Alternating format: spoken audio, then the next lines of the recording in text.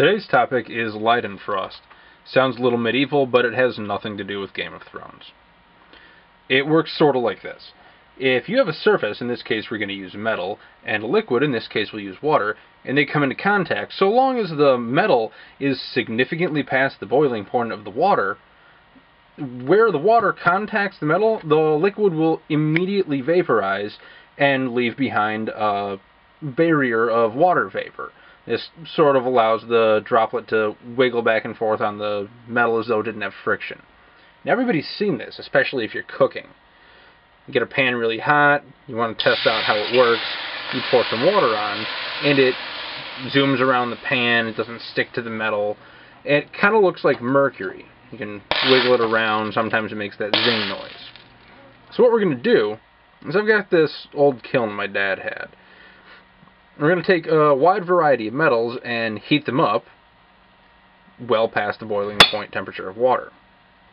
And this kiln gets well past 1400 Celsius or 2552 degrees Fahrenheit. That is essentially the melt point for your average jewelry glass, something you can find in a ring or on a bracelet, stuff like that.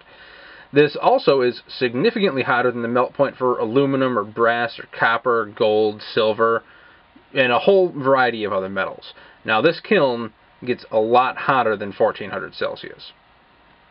Premise here is if we drop water onto a hot surface and it forms that barrier and can move around freely, then if we take a superheated metal and dunk it into water, the water touching the metal will immediately vaporize and leave behind a little pocket of water vapor. We should be able to see that. So, I took a couple videos.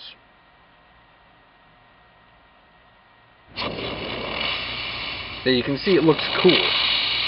But the problem here is this all happens within half a second, give or take.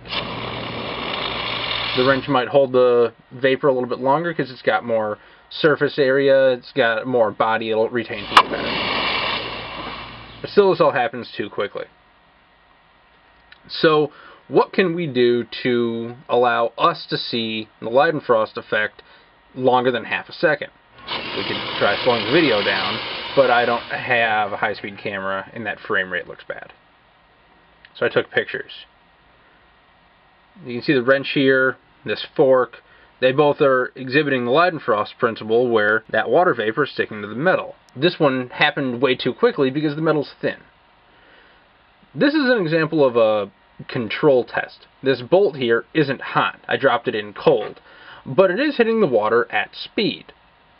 But because it's cold, it doesn't have that protective barrier around it, and the water has immediately come into contact with and sort of bonded to the head there. You can still see that trail of air because the head of the bolt is pushing the water out of the way and allowing the air to continue down. But it doesn't have that full barrier because this wasn't hot when I dropped it in the water. Now this chain, I think this might be the coolest thing. Look at those links. I don't know if it's the surface area or the metal, but this worked better than any other object I used. If we look at the chain here, let's get a little bit closer. You can actually see the water wrapping around the metal. In each link, that barrier of water vapor is wrapping 360 degrees around each piece of chain. Now one problem I had was with speed. If I wanted to drop something in the water, like this key, went too fast. Couldn't get it on video, had to freeze it. Didn't even bother getting the key on video. Now last thing I thought was really interesting was this coin. It was red hot when it went in the water. But it waited, it paused for a second before the water around it vaporized and started forming that pocket. I'm not sure why. It was the only type of metal that actually had a delay. So, thank you for watching. I hope you enjoyed the science, and check back for my next project.